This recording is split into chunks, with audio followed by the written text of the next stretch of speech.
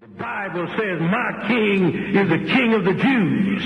He's the king of Israel. He's the king of righteousness. He's the king of the ages. He's the king of heaven. He's the king of glory. He's the king of kings. And he's the Lord of lords. That's my king.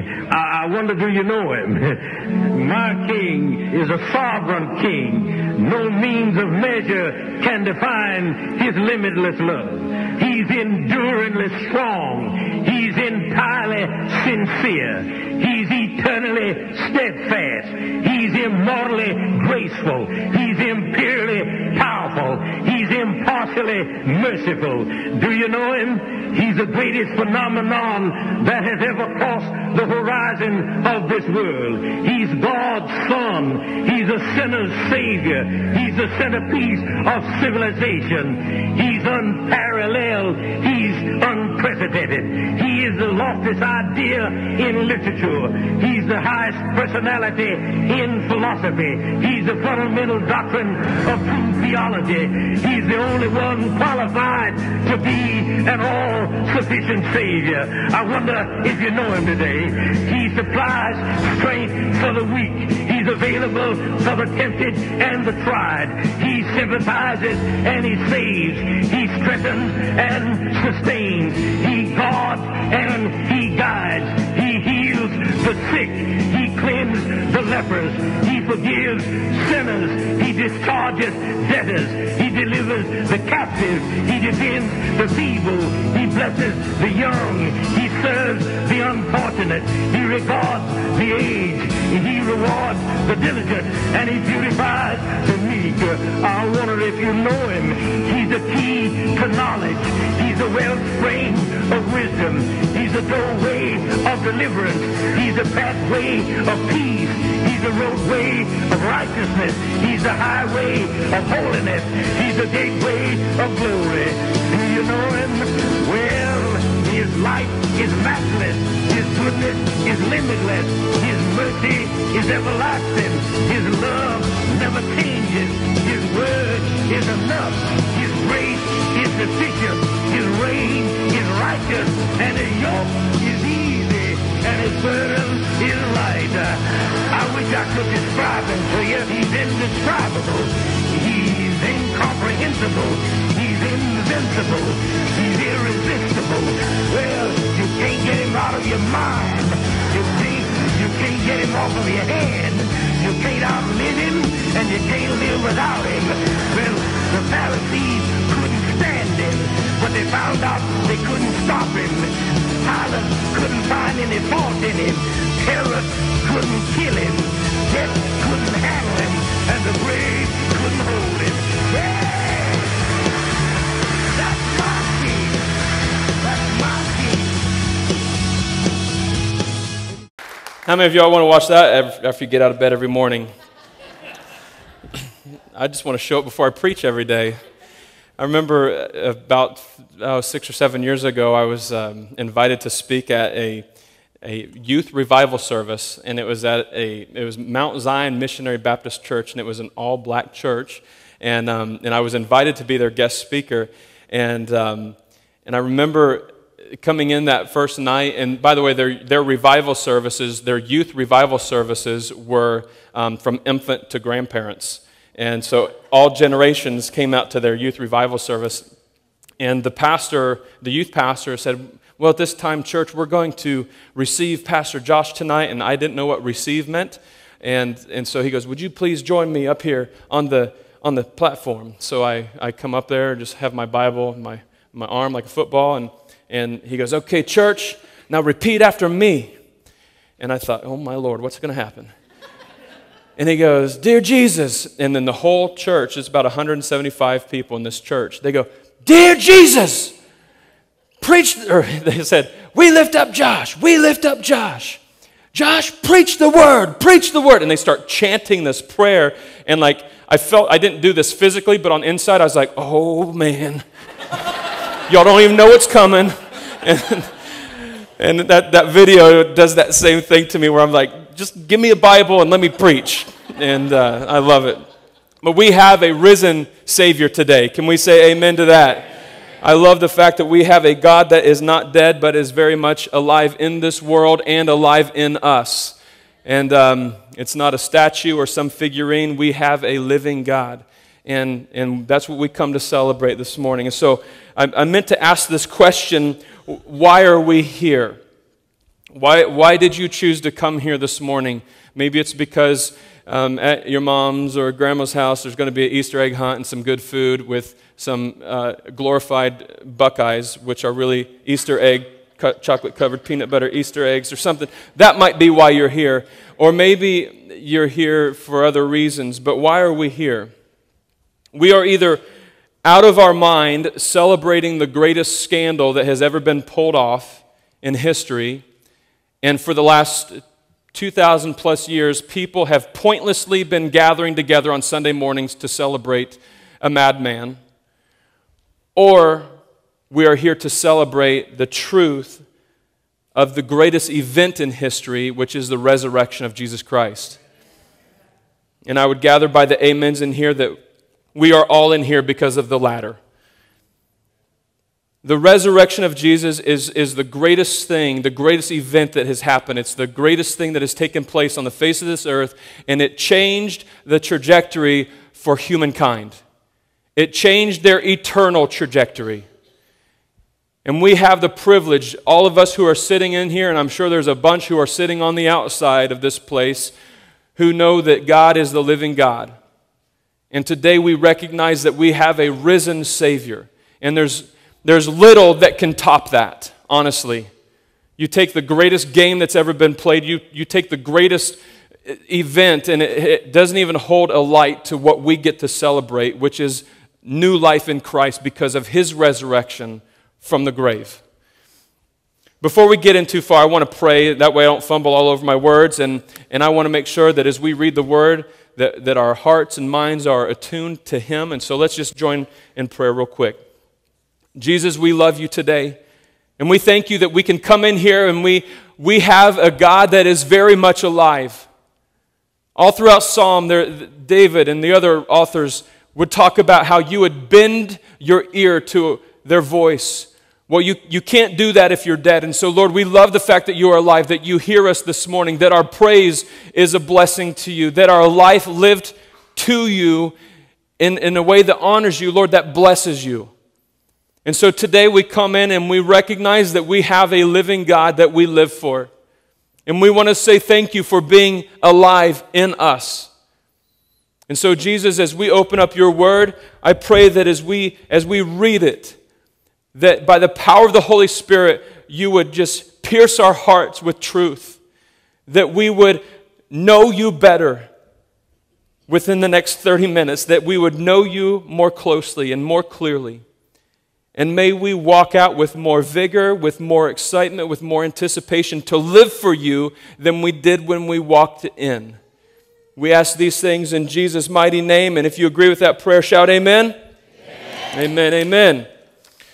Well, we're going to look at some stuff from an angel this morning. We're going to look at some very basic words that were spoken by an angel. Now, up to this point, this is what has transpired. Last week we talked about, we had the great help. If you weren't here, we had Fred the donkey usher in Jesus. And it wasn't a real donkey, it was just on a TV cart, and he looked really good though. But Jesus comes in on the triumphal entry, and we see it was very public. And it was purposeful of Him coming into Jerusalem as the triumphant king.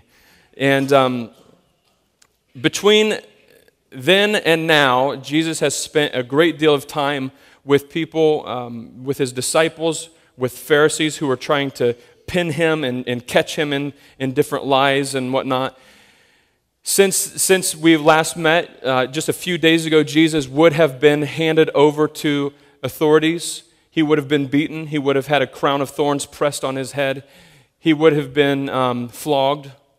He would have carried a cross to a place called Golgotha, and He would have been hung up on the cross, pinned up on a cross. He died. A man by the name of Joseph from Arimathea, who was a wealthy man, He was so wealthy, in fact, that really the most wealthy, their burial preparations were stone that would be hollowed out, and so their tomb would be a hollowed out stone.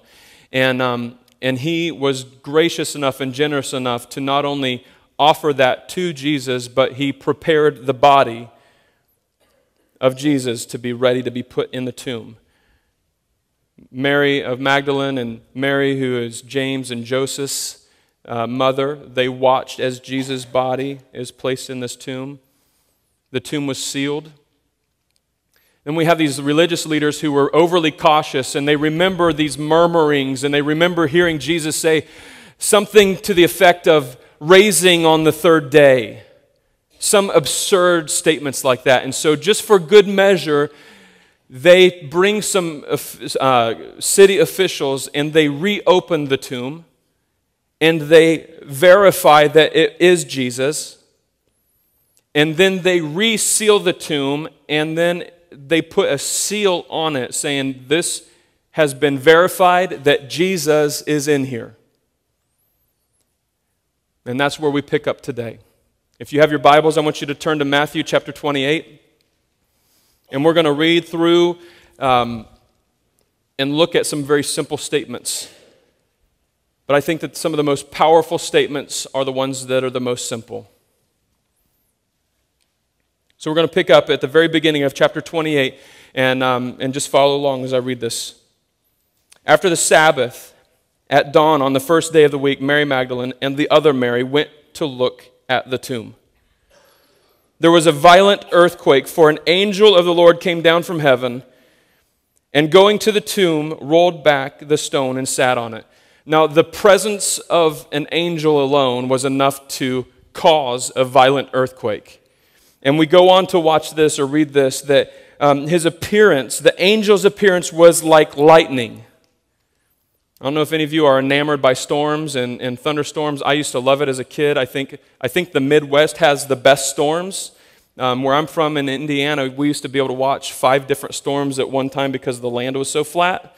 And I remember in my more testing God days, I remember running around on a golf course with a golf club. During a storm, I just thought that I might be able to attract some awesome lightning. It never happened. So just want to let you know, kids, don't ever do that.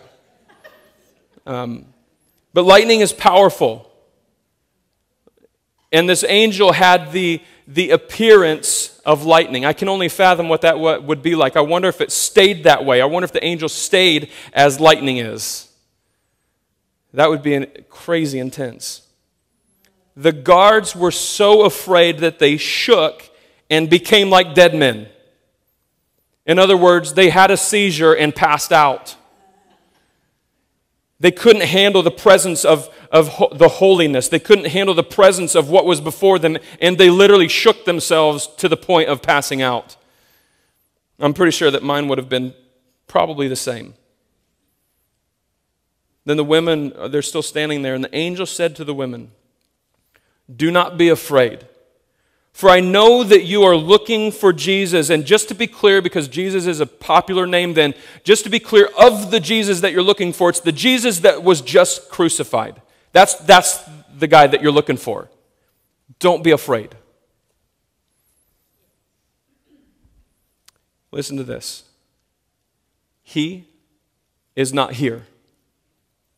He has risen, just as he said. Come and see the place where he lay. Then go quickly, tell the disciples this, that he is risen from the dead and is going ahead of you to Galilee. There you will see him. Now I have told you, drop the microphone, turn her away. Boom, there's the message. Peace out. We're going to look at the simple statements of the angel. There's 4 things. We're going to break it down into 4 pieces. Very simple statements, but they mean so much for us today. And listen, it is truth. What we're reading today is truth. Just to catch everybody up to speed, what we hold in our hand right here has stood the test of time. I don't know what it is about our day and age that we live in, but we think that our opinion outweighs the truth that is written here. We think that we have the audacity to have an opinion of whether or not this is true. Listen, it's what else has been around for thousands of years but the truth of Christ? What else has been around for thousands of years but the Word of God? I mean, it's self-fulfilling. The Bible even says that the Word will last and endure forever. So what we are reading here is truth. So here we're going to break it down, all right? The first piece of this. Again, I'm going to remind you, these are really simple, but so profound for us today. He is not here. This picture that we have up there, I don't know if that's probably kind of like what it was. He's not there. Now, it's important for us to understand, well, who is he? Who's the he that he's talking about? Who's the he that the angel's talking about? The he is Jesus. And it's the Jesus, not the normal, average Jesus, but Jesus, the Son of God Jesus. That's the one that's no longer in this tomb. If it were anybody else, their dead body would still be there. Now remember, we just saw these city officials who didn't really care much for Jesus. We have these Pharisees and religious leaders who didn't care much for Jesus, and they verified. We're going to the tomb that was verified, had a stamp on it by the Roman authorities that there he is. He's there. Right there. He's there. But now we're with the angel, with these two women, and he's not there. He, Jesus, who was just crucified, he's not there. Now, I didn't think there'd be a lot of things that would come up with the word not. But when you look up the Greek meaning of not, it means absolute negative. Ain't no way, ain't going to happen, no way, no how, no way. There's none of that. Add all that together, that's Jesus in the tomb. He's not there. He's not. There's no other way to slice it. He's just not there. And where's there? There's the tomb. He's not in the tomb that he was just placed. And I know I'm being repetitive with this, but it's important for us to understand that our living God, he's not in a tomb. He's not in a fixated place. He's alive. And what I love about this is that when we acknowledge the fact that he's not in this tomb, but he's alive, and when we acknowledge this, that he becomes alive in us, gosh, that's crazy. You hang around me long enough, you'll understand that the only reason that there's any good that comes in my life is because Jesus Christ is in me. And I know that to be true because I know me. And I know me without Christ. Just a big ball of dirt that doesn't know any better about a lot of things, but I have the help of Jesus that helps me understand what it looks like to love, that helps me understand what it looks like to be gracious. We have a very much alive Jesus. Now that brings us to the second point. So, he is not here. He, the same he that we were just talking about, that he is risen. That's the second slice of this. He is risen. To be risen, it means to recall dead, to recall the dead to life. And I wonder how many of us in here this morning that message has become common or familiar to you. That he has risen. Is it something that you yawn at now? Yeah, I know he's alive. I've heard it. Yawn. Big deal. Has it become boring to you? The most profound thing that could ever have happened on the face of this earth, has that become common to you and boring? Man, I hope that this morning that there's something that just kind of cracks or breaks or chips away at you that helps you enter into that reality as if it was the first time that you heard it, because it doesn't make sense to the natural mind. Now we know that Lazarus was just raised. I mean, before all of this happened with Jesus, Jesus called forth to Lazarus and raised him up. Well, why wasn't Lazarus' resurrection any more special than Jesus? Because Jesus was perfect. He was the Son of God. He healed the sick. He healed the lame. He's the one that was of a virgin birth. That's the difference.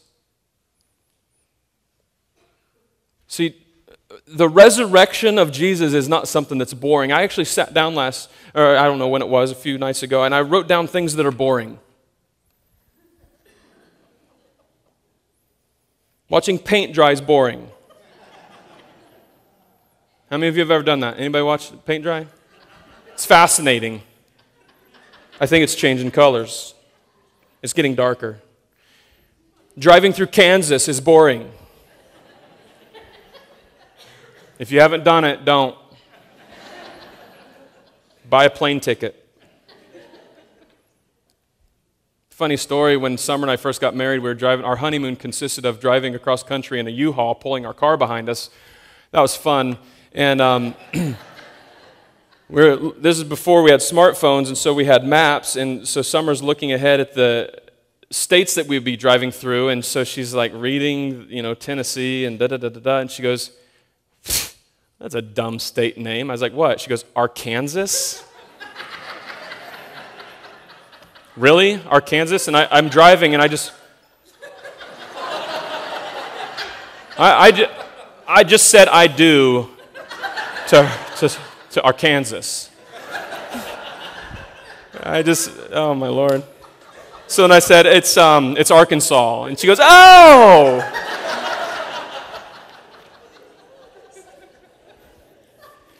Watching national chess competitions is boring. Watching televised bowling is boring. Sorry if that offends anybody. It's just straight up boring.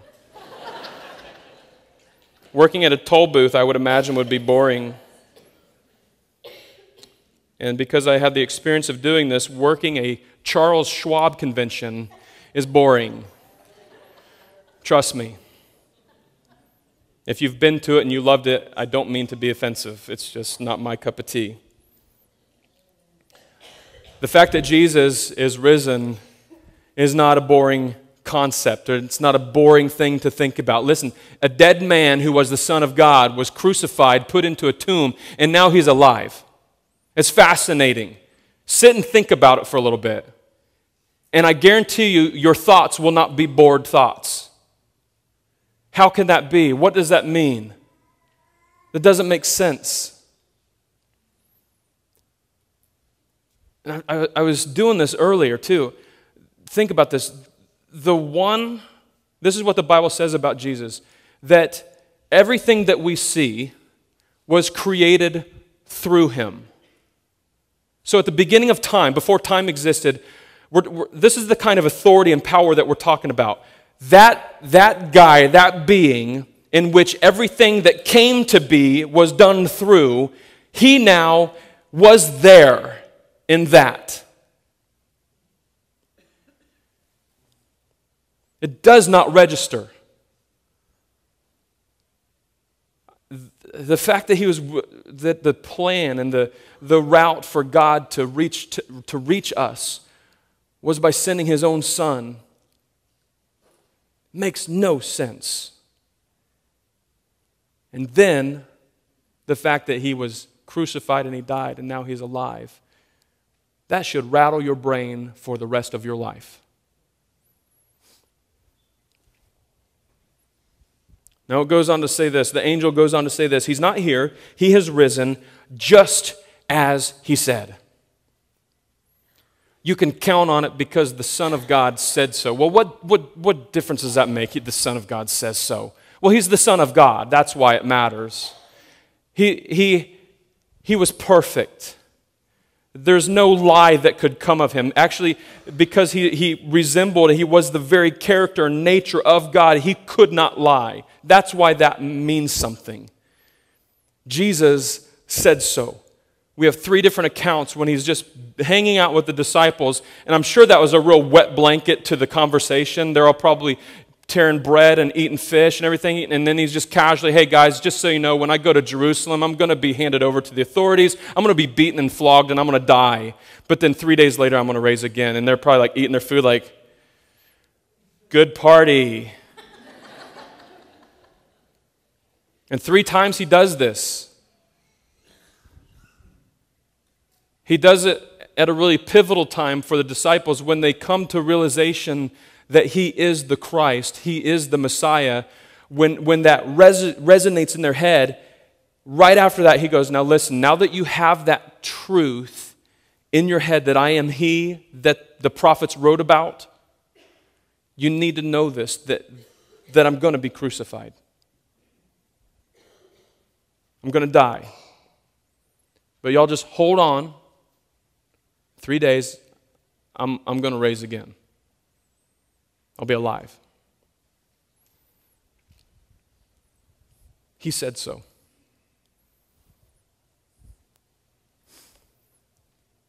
And this is probably the most compassionate part of what we have to read here from this angel. He's not here.